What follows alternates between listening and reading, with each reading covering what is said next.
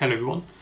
I thought I'd do a health update, and also, like, I speak about this a lot. This channel I use sort of like as a diary as well, and it's good for me in the future to look back at situations and my thoughts and feelings at that time. So, health update. Not good. Not good at all. So I've got two main diseases. I've potentially got three, but one sort of an undiagnosed disease to do with my immune system and DNA. So I've got an autoimmune disease called sarcoidosis, which is basically something entered my body, whether it be virus, bacteria, gas, chemical, whatever, and turned on my immune system. And the immune system doesn't stop, so it carries on attacking. So I have that in my lungs. So it's an overactive immune system, it keeps on going. The downside for that with me is my immune system carried on going for so long that it gave me cavities and scarring within my lungs. So I'm down to, I think it's about 48% of my lungs left, but function about 38% lung function, because of the scarring stops some of the function as well. So I basically lost half my lungs. The other disease I've got is Aspergillosis. So that is a fungal infection which is growing inside my lungs.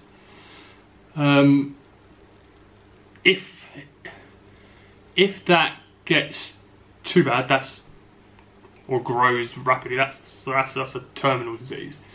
There's no cure for either of them, and the way you want to treat both is different. So sarcoidosis, you want to dumb down my immune system, turn it down, so it no longer attacks me. And Aspergillosis, I need to have a strong immune system to help. These glasses keep slipping, drive me insane. Aspergillosis, you need to have a strong immune system to fight it, as well as taking really powerful antifungals. Over the last, I'd say since December, I've noticed that I've been getting skin flare-ups. So with me, I get my skin flares up on my face, my neck, and my scalp when my sarcoidosis is active, and it's basically like a sign of my body going, we're inflamed. I'm going to take these off because they keep just slipping off my nose. It's my body's way of saying you've got inflammation in your body. So since me first noticing that in December, I've had a few tests, loads of x-rays, loads of blood tests, CT scans, PET scan, bone scan. So the CT scan showed a lot of activity within my lungs and on my bones. So the bones were my pelvis, spine, ribs, collarbone. I then had a PET scan, and so a PET scan is basically just like a stronger CT scan. They get far better imagery. You have like a radioactive injection that then binds to the parts of your body that are inflamed or diseased in some way, and then that showed basically my whole right lung is in a bad way. So the sarcoidosis is active enough all the way through my right lung. The readings were too high for the PET scan to read. I basically went over the limit. They also showed growths on my bones, and they don't really know what to do. So 2 seconds, the aircon's just come on. I'm gonna close that door. Yeah, I thought I'd turn that off because it's loud. You can tell by my breathing. But obviously my lungs aren't working properly. Yeah, they don't know what to do. So the problem is, for the sarcoidosis, they need to give me really strong immune suppressive medication, sort of like chemo style drugs, to knock out my immune system, to allow the inflammation in my body to calm down, and then hopefully my immune system would come back and it wouldn't keep attacking. If they did that, the fungal infection would basically more than likely kill me.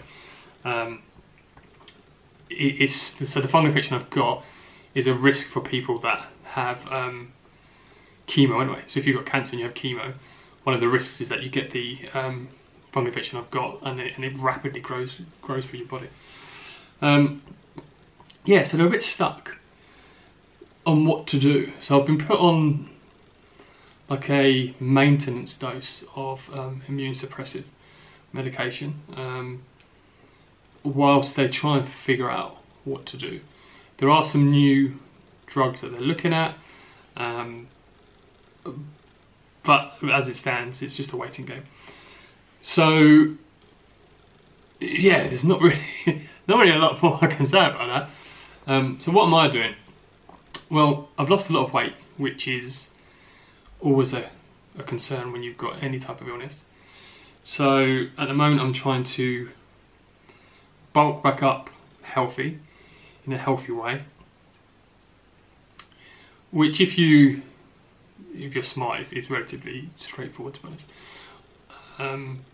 I've started trying to sort of work out and work my lungs out, so I've got some sort of reserves there, and just exercise really.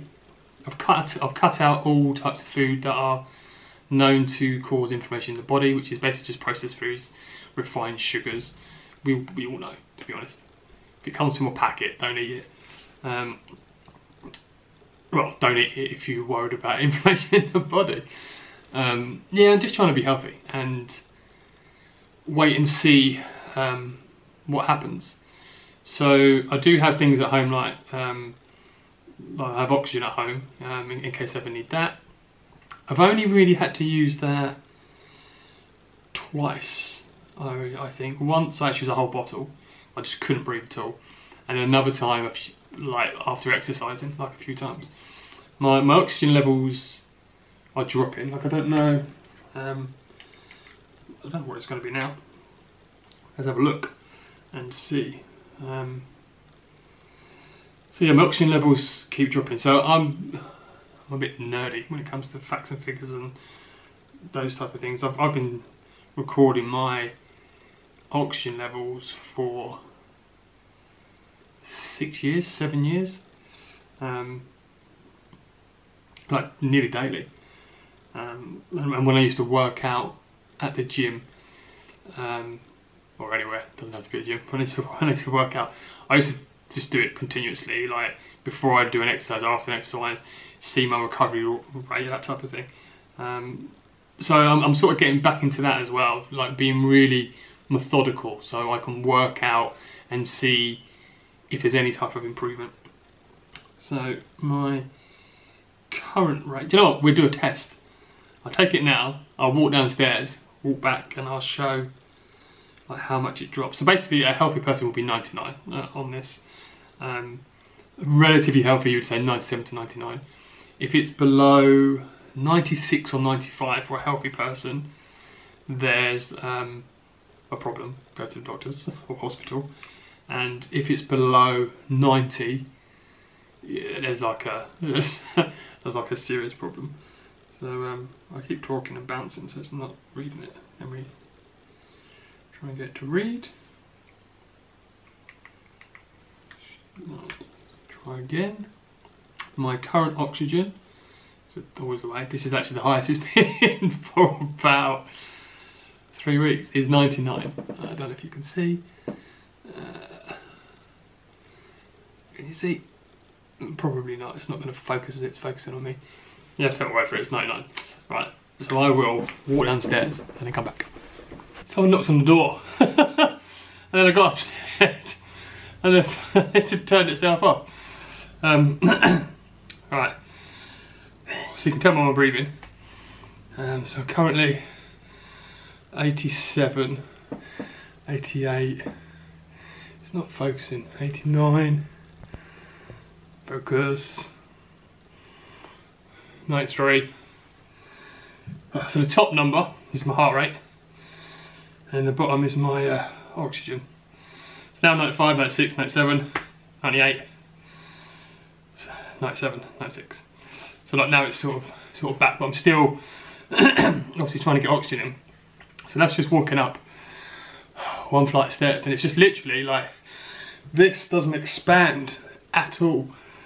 And then this is obviously, well not obviously, but this is inflamed, so not as much comes in, and you're relying on the muscles and your lungs expanding to suck the air in. And when this part doesn't move, it's only the bottom part that's moving, and it's all inflamed. I just can't get the oxygen. So yeah, so I end up sounding like this. So I'm hoping to, well, not hoping, it's the wrong word. I'm going to improve my lung recovery rate is what I'm going to say. I can't make my lungs work better, but I can make them, I can make my body not need as much oxygen. It's on 98 now. I can make my body not need as much oxygen or recover quicker from not having the oxygen. I also need to put on weight and more muscle. The medication I'm on now is muscle wasting as well. So I need to make sure that I'm putting muscle back on. And again, because muscle helps with the absorption of oxygen and all that type of stuff.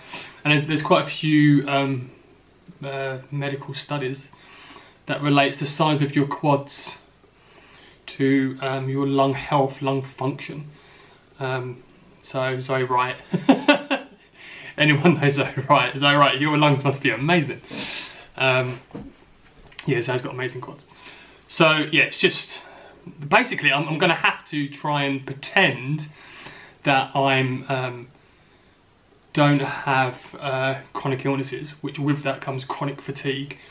I need to try and trick myself into thinking that's not a thing, and really push myself to the limits, so I can get to the point where there's some sort of benefit.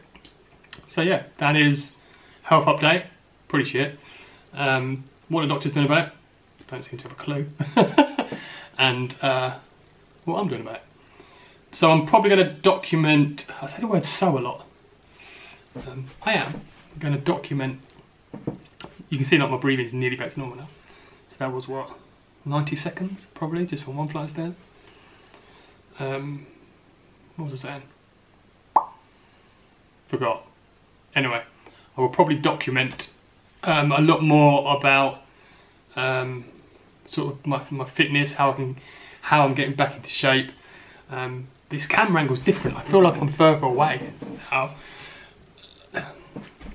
About putting the weight back on, I at least need to put on about 12 pounds, I would say, of which I want about 10 pounds that to be muscle, which is going to be interesting. Anyway, that's the end of my health update. Thank you to everyone that's asked, and to future Stewart. Remember when you felt crap? You did it.